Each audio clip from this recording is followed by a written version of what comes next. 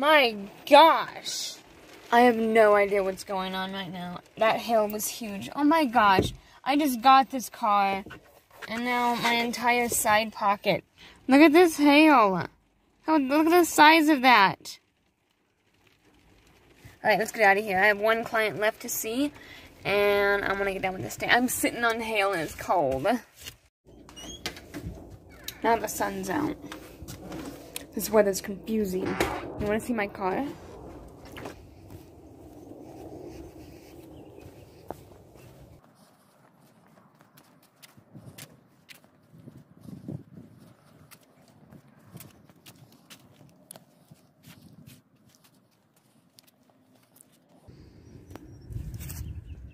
Of course it's trashy. That's my car. It is a Ford Focus ZTW station wagon, 2004. I love it. I never realized how much I really wanted a station wagon. I go to this dealership and I see my dream car, which was a Mazda 6 station wagon. It was so beautiful. I'm going to insert a picture of the same type of vehicle that I saw at the yard right here. When I test drove it, it kind of had like a really weird sound.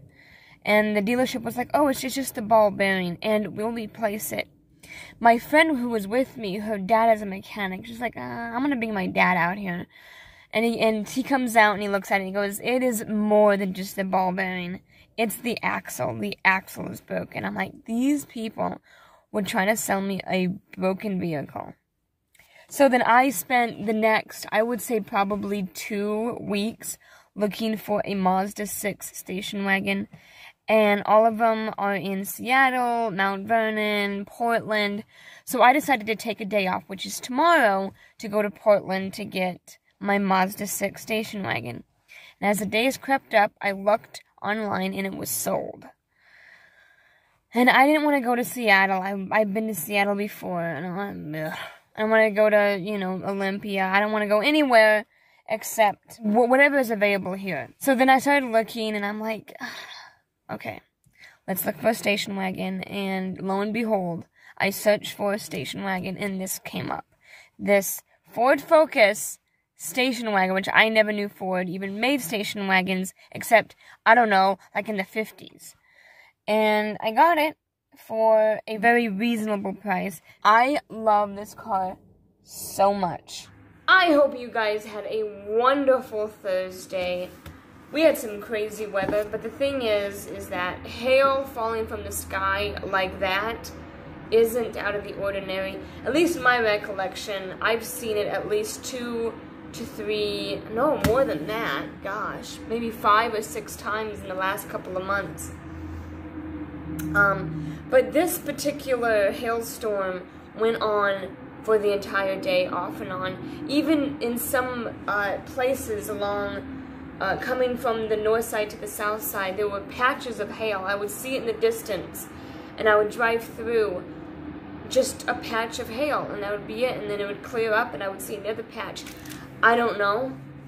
I don't know if it's due to climate change. I don't know if it's just due to the end times. I don't know. It's something. So, other than that, we're here to read 2 Corinthians chapter 11. Let's begin with verse 1. Would to God ye could bear with me a little in my folly, and indeed bear with me. For I am jealous over you with godly jealousy.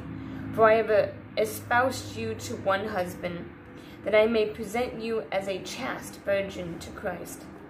But I fear, lest by any means, as the serpent beguiled Eve through his subtlety, I think I'm using that word right, so your minds should be corrupted from the simplicity that is in Christ. That's interesting. The simplicity that is in Christ. For if he that cometh preacheth another Jesus, whom we have not preached, or if ye received another spirit, which ye have not received, or another gospel, which ye have not accepted, ye might well bear with him. For I suppose I was not a whit behind the very chiefest apostles. But though I be rude in speech, yet not in knowledge, but we have been thoroughly made manifest among you in all things.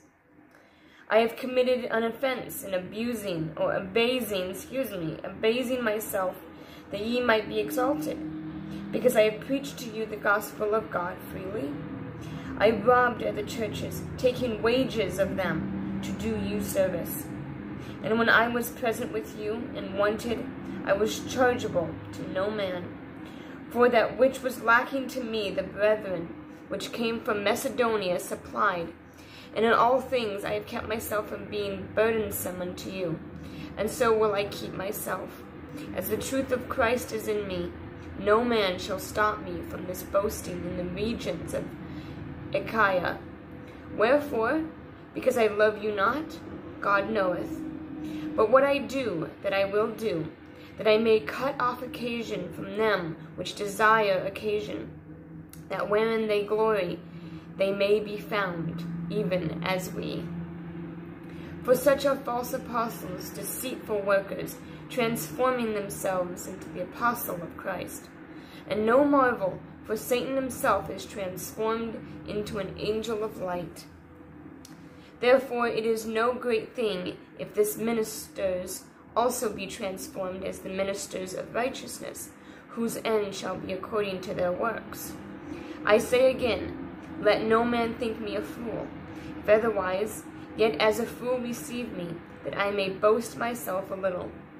That which I speak it not after the Lord, but as it were foolishly, in this confidence of boasting. Seeing that many glory after the flesh, I will glory also.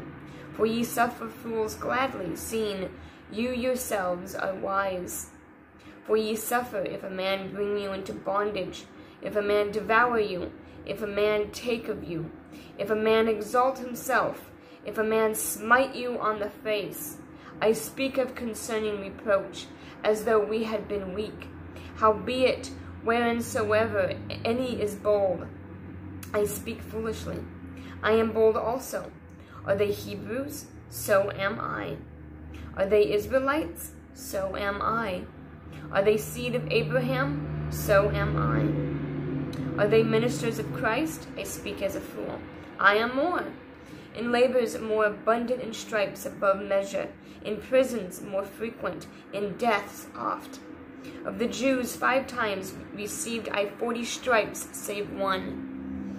Thrice was I beaten with rods, once was I stoned, thrice I suffered shipwreck, a night and day I have been in the deep. In journeyings often, in perils of waters, in perils of robbers, in perils of mine own countrymen, in perils by the heathen, in perils in the city, in perils in the wilderness, in perils in the sea, in perils among false brethren, in weariness and painfulness, in watchings often, in hunger and thirst, in fastings often, in cold and nakedness, beside those things that are without, that which cometh upon me daily, the care of all the churches. Who is weak, and am I not weak? Who is offended, and I burn not? If I must needs glory, I will glory of the things which concern my infirmities. The God and Father of our Lord Jesus Christ, which is blessed forevermore, knoweth that I lie not.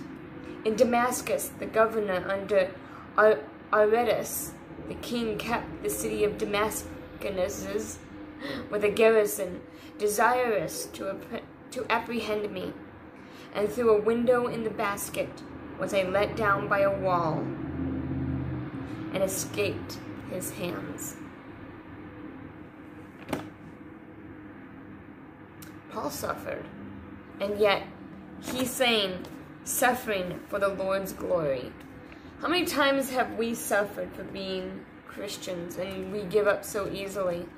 I mean, if you just read between, I don't know, the entire chapter, you will realize that Paul has been through way more than I think a lot of us can really